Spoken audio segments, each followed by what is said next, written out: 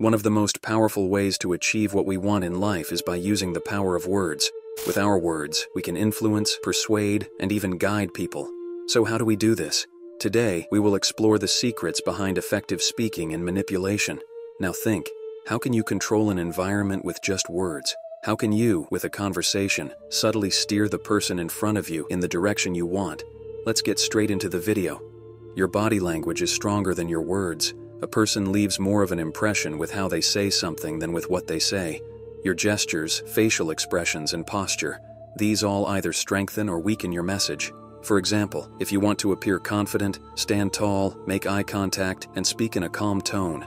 Imagine having a conversation with an entrepreneur or a salesperson. You'll notice they always maintain eye contact with you and choose their words carefully. They're always smiling and use their hands extensively while explaining something. Body language always supports what they're saying.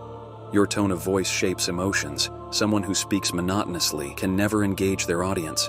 To evoke emotions, you need to raise and lower your voice, emphasizing certain words. It's not just what you say, but how you say it that resonates with the listener. You can see this in YouTube videos as well. The creators are very mindful of their tone in videos. A 10-minute video delivered in a monotonous tone will likely have you bored and clicking away in the first minute. The best way to convey your emotions accurately and effectively is through your tone of voice.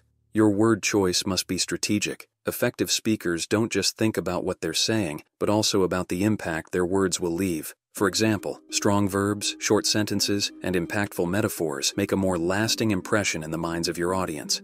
Appeal to the other person's needs.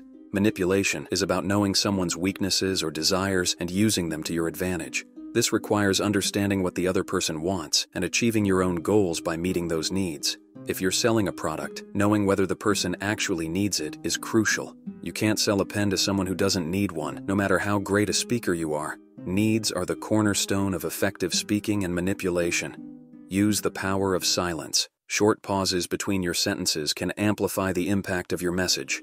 Silence allows the listener to absorb what you've said and makes your statements more powerful. Don't misunderstand this part. Silence doesn't mean being passive. Don't interrupt the person in front of you, and don't make your speeches so long that they become bored. In an effective conversation, it's important that both parties have nearly equal speaking opportunities, which is a key principle of healthy communication. You can think about this from your own life. If someone constantly interrupts you or doesn't give you a chance to speak, your communication with them probably won't last long. This rule is just as important in one-on-one conversations as it is in group communication. The key to effective speaking and manipulation isn't just in what we say, but in how we say it. Our body language, tone of voice, word choice, and even our silences can be powerful tools. Understanding the other person and approaching them in a way that aligns with their needs will multiply the impact of these strategies. Effective speakers tailor their words to touch on the emotions, thoughts, and desires of the listener. If you can apply these secrets correctly, you won't believe the impact you can have on people. Remember, words are not just a means of communication, they are power. And if you want to learn more about manipulation alongside effective speaking, check out the other videos on our channel. Now you know how to harness the power of words. Remember, with the right body language, effective tone of voice, and strategic word choice, you can not only speak but also influence, guide, and persuade the person in front of you.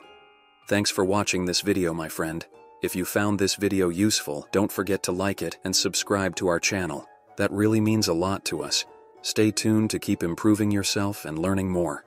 Until the next video, take care. Goodbye.